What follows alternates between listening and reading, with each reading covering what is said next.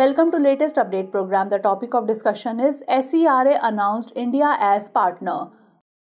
Recently, the US-based Space Exploration and Research Agency, that is SERA, announced India as a partner country in its human spaceflight program. It will see 6 citizen astronauts from across the world launched into the space. The program is being executed in collaboration with Blue Origin. The selected citizens will undertake the 11-minute journey to space in Blue Origin's new Shephard rocket. New Shepard will fly past the Kármán line 100 km. It is the internationally recognized boundary of space. People interested in the program will have to pay $2.50 to cover verification checks and will have to meet certain physical requirements. The final candidate will be selected by public voting.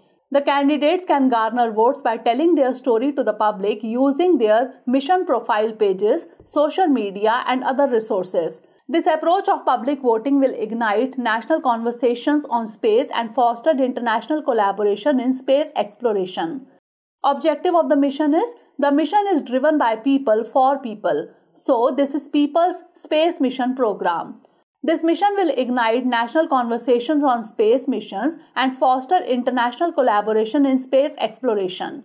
The main objective of the mission is allowing more diverse and inclusive participation, also increasing awareness about space missions and space explorations among masses. Now is the time to test your knowledge. Recently, which agency announced India as a partner country for the human space program?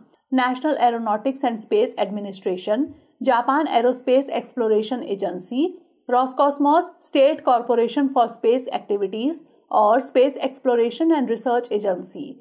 Send the answer of this question in the comment section. Stay tuned for more such updates.